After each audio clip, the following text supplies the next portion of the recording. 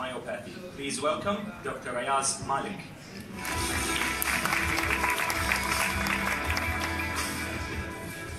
So, thank you, ladies and gentlemen. So, much like Muhammad, I'm going to take you on a journey that goes from Manchester to Qatar, Doha. And I'm going to talk to you about a technique which was born in Manchester, but actually probably learned how to walk in Manchester, but began to run in Qatar. And this technique, I believe, is a very powerful technique because it allows me to image nerves. Now, what are nerves?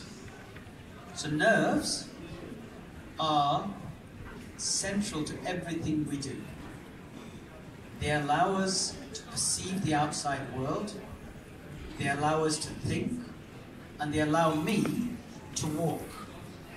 So if those nerves aren't working or they're damaged, then there is a major consequence. So this works. 1 in 4 people will have some kind of problem with their nerves. Those problems can arise when nerves get damaged, either in the periphery or in the brain. And the consequence is the common diseases that we're all aware of. Somebody in our family is touched by dementia, by stroke, by Parkinson's disease, by schizophrenia, by multiple sclerosis, by epilepsy. So this is the brain. Inside it, you see there are nerve fibers. That is impossible to image. We have MR scans that allow you to image the whole brain, but they won't allow you to image the actual nerve fibers.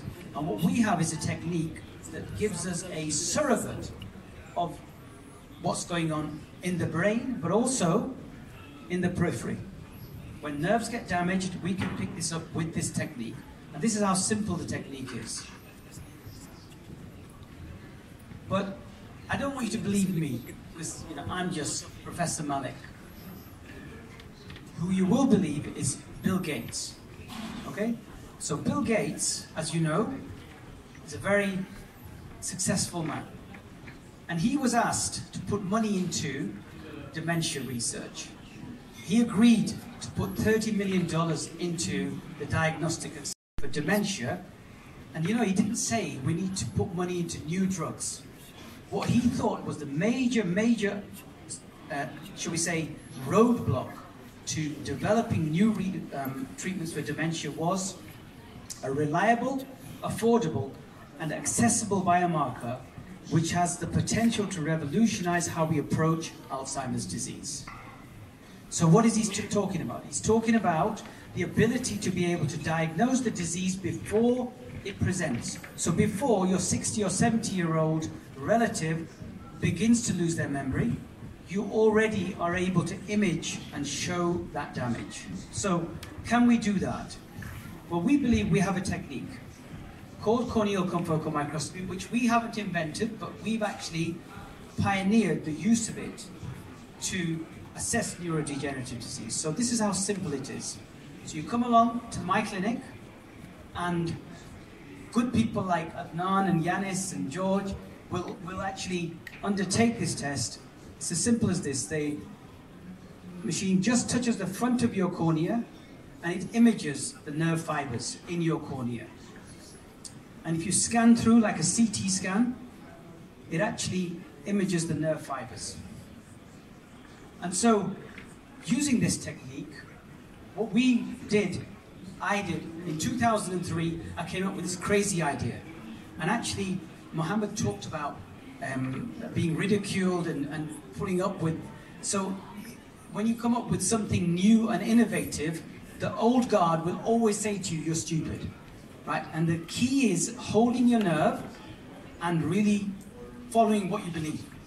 And so what we did is we showed that in people with diabetes, you can use this technique to assess nerve damage following that, you can see that we and multiple other groups across the world have been able to show that corneal confocal microscopy can assess peripheral nerve damage, peripheral neuropathies. But what we also have is data that shows, again, challenges dogma.